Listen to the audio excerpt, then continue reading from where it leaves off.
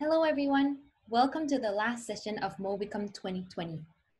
My name is Yuanjie Li from Seoul National University, and I'll give you a 5-minute introduction of our system, GROOT, which is a real-time streaming system for high-fidelity volumetric videos.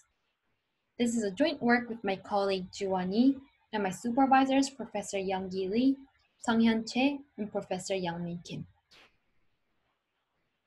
First, let's start with a demo of GROOT.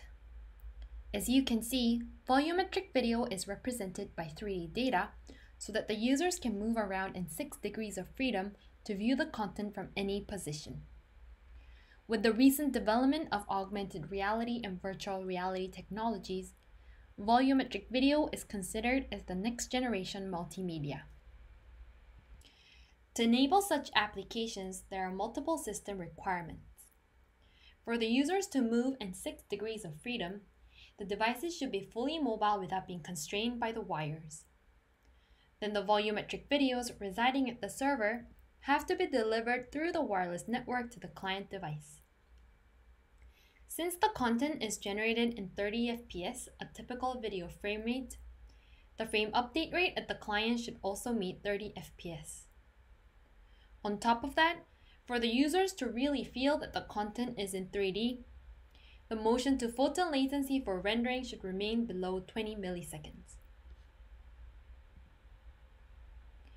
Here we show what we achieved with GROOT compared to the baseline systems which suffered from multiple challenges. First, as you can see in the video, is the slow decoding rate of baseline systems, only achieving 10 FPS on even the latest commodity smartphones like iPhone XS. Note that this is a measurement with our re-implementation of the original libraries, which we further optimized to improve the speed. GROOT, however, could achieve 30 FPS, meeting the frame rate with parallel processing on the GPU. Even though we used the GPU for decoding, the motion to photon latency remained below 20 milliseconds. And lastly, GROOT could save the bandwidth by almost 4 times compared to the baseline systems. So how did GROOT achieve this? First key idea was to modify the conventional compression scheme and generate a parallel decodable tree to enable fast parallel decoding on mobile GPUs. Specifically, conventional systems uses special 3D tree data structures like Octree to compress the geometry information. But this doesn't allow parallel processing, resulting in a slow decoding speed. So we use the data structure to only encode the coarse representation. Then we modified the remaining structure to generate parallel representations, which can be integrated in the GPU rendering pipeline to generate the final high-quality representation. Also, with this PD tree architecture, we could improve the color compression rate.